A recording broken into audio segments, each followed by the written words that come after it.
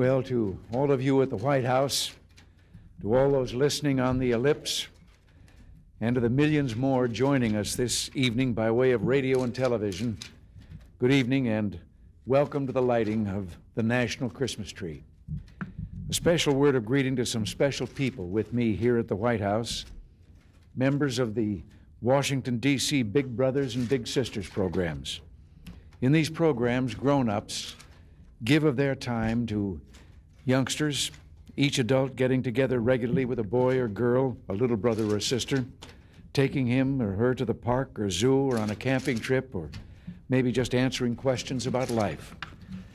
My friends, I can't tell you how honored Nancy and I are to welcome you here this evening to this, the home that belongs to all Americans. For in this Christmas season, you remind us all of the greatest gift we can give to each other is the gift of ourselves.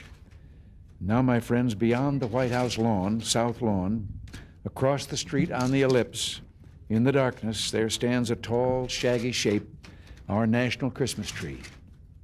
In a moment, Byron White will join Nancy and me in pressing the button, and that dark shape will come alive, blazing with color and light.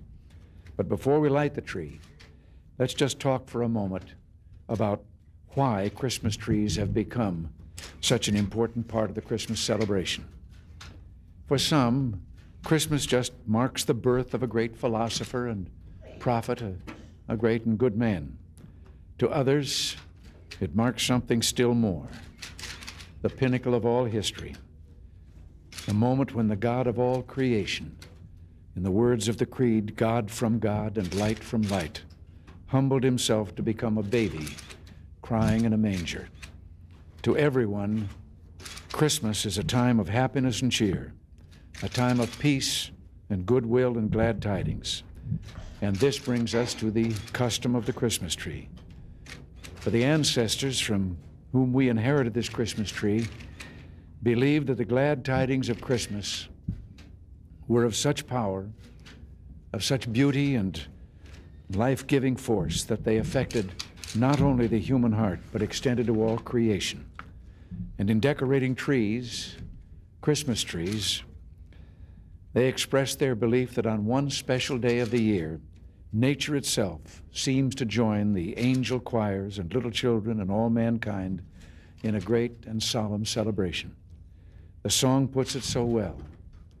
O Christmas tree, your boughs can teach a lesson, that constant faith and hope sublime lend strength and comfort through all time. Well, I've spoken long enough for a wintry evening like this.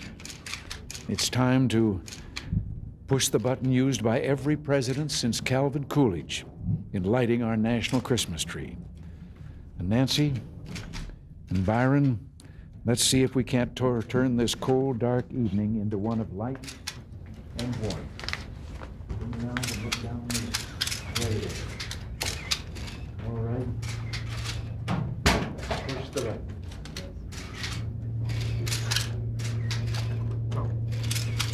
There. There it is. There it is. The lights are on. You did it. Merry Christmas. Can we, because you're all going to want to look at the light pretty quickly, can we hear, might you take one side and I'll take the other, and then you cross. Hello. This is the little sister, Mr. President. Nice to see you. Our big sister is this young lady right here. This is my little brother, Mr. President.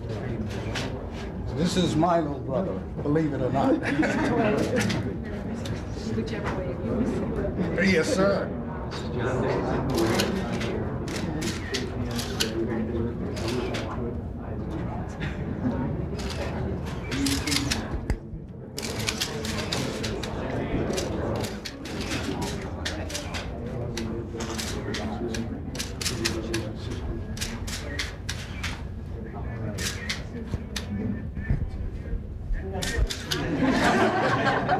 Good afternoon, Willis Johnson. This is a little sister here. Yeah. I'm Roy Upshur. This is my little brother. Merry Christmas. Little brother. Guys,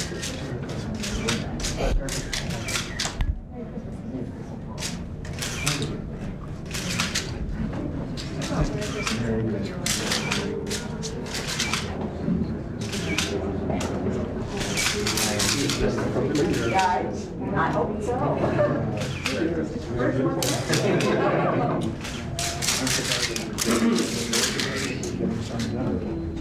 Oh, sure.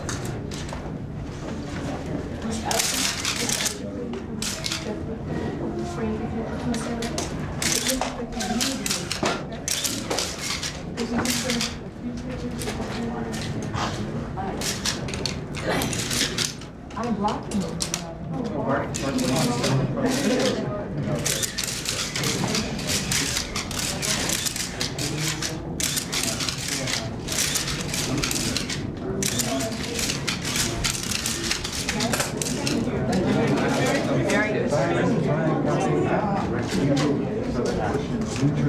Now everybody has to go look. Yes, everybody's got to go look.